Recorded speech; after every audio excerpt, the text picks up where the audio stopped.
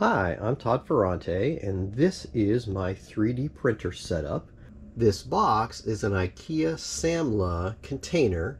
It's big enough to hold 3 spools on retractable spool holders and can control the humidity inside the box so that I can keep my filaments in there permanently, and they'll be dried out by some silica gel packages. The first step in putting a box like this together is printing out the pieces and assembling 3 retractable spool holders. In this video, I'm going to show you how to assemble those spool holders, and in the next video, I'll show you how to install everything into the Samla box. These are the parts that you need to 3D print. I'm going to link to those in the description of this video. I picked out a set of hardware from just my spare hardware box so that all of this hardware goes together and attaches to the top of this retractor, and this collection of steel parts weighs 3 ounces. We're going to start by taking 3 of the stock bearings that come with the PRUSA MMU2 and removing the side shields and cleaning out the grease so that these can be installed with the rest of the parts to make a friction-free spinning spool holder. To remove the side shields from these bearings, I use a sharp awl or a punch, and you take this and you wedge the tip into the crack between the shield and the inner race, and you got to wiggle it until you can get the tip of it under the shield, and then you pop it out so that exposes the inner race and the balls of the bearing. And you do that on both sides, being careful not to let your tool slip and poke you in the finger. And when that's out, you can see that there's a bunch of grease inside. So now I take a zip tie and use the zip tie to scoop out all of this extra grease, because that much grease, it slows down the free spinning of the bearings. I scoop out all of the grease, and then I take some WD-40 and squirt it in here. I just kind of let this soak with WD-40 in it for a little while, and it dissolves away the rest of the grease.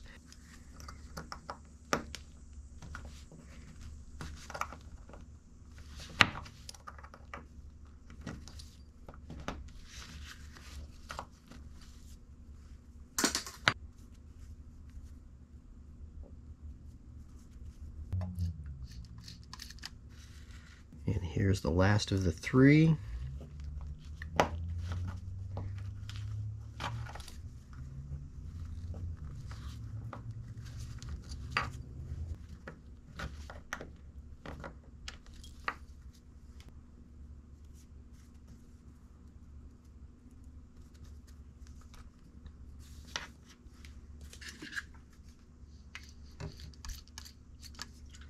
Now I'm going to return to the first of the bearings, and I'm going to fold over my paper towel and then just take the edge of it and use it to try to wipe out some of that extra grease that's inside of here. And I'll kind of keep on moving over to get to a fresh spot on that fold. And the goal here is to try to get rid of any of that extra lumps of grease that were inside. And if you've done it right and you've cleaned out everything that you can get to, you should be able to take this bearing and just spin it, and it will spin nice and free, and it'll coast for a long time. A bearing that still has the side shields on it and the grease inside, it doesn't spin hardly at all.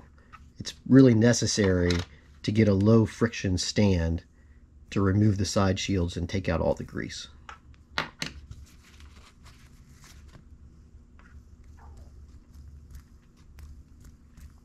Okay, now we have 3 free spinning bearings, and we can proceed with the assembly of the stand. Now the first thing we're going to put together is this little gear reduction, and we'll take one of our bearings and slide it onto that gear, and then take this gear. You can see one side has a little lip on it. You want that lip to be facing the bearing, and these three little teeth will engage with the notches that are on the shaft. Those go together like that. The next thing we're going to do is we're going to take the other two bearings and put these little end pieces in like that.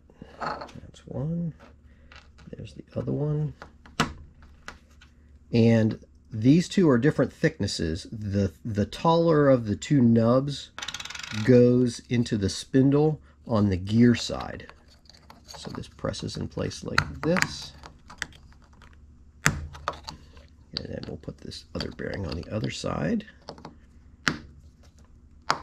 Here I have a couple of pieces of wood that are the same thickness so that I can set this bearing down on top of it and press it in. There. So now that's nice and flush. Do the same thing on the other side. There we go. And now we take our stand and we take this gear and we press this into the stand like that. And we can take this little rack piece and put it in here and just kind of work this. There we go. So just the weight of this plastic part is enough to make this drop. And now we should be able to take our spindle, and this will set right on here. And if we put that in, yeah.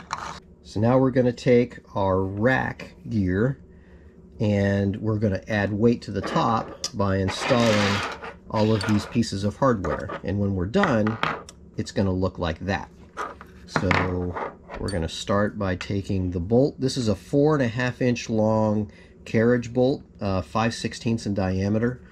And this is a 1/2 inch nut. It happens to slide on here and it goes right over top of that square protrusion on the underside of the head. And then we hold that in place with a 5/16 nut.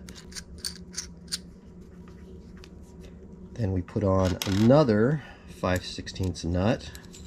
And I'm going to use this other one that I've already assembled to get the nut position in the right spot. And then we take our rack and put it on. And when you put this rack on, you need to put it on here so that the teeth face away from the head of this bolt, like that. And then, actually, it will probably work in either direction. I made all of mine match so that it looked nice with all three of them lined up. And then you tighten this in place, you put on this nut, and then this one is a 3/8 nut that just slides over, and then you put on the other 5/16 nut like this. And again, these pieces of hardware, there's nothing special about them. I just picked them so that the weight of the assembly adds up to 3 ounces. You could probably do the same thing with another combination of hardware parts. The key thing is that the bolt that goes through has to be 5/16 because that's the diameter of the inside of the hole that's on the little loop that's on the top of the counterbalance piece. And the position of this, I have it centered on here so that it's approximately balanced, so that the center of gravity of this piece is right down the axis of the gear rack, so that it's not trying to bind in either direction. And now that that's assembled, we can put the whole stand together like that.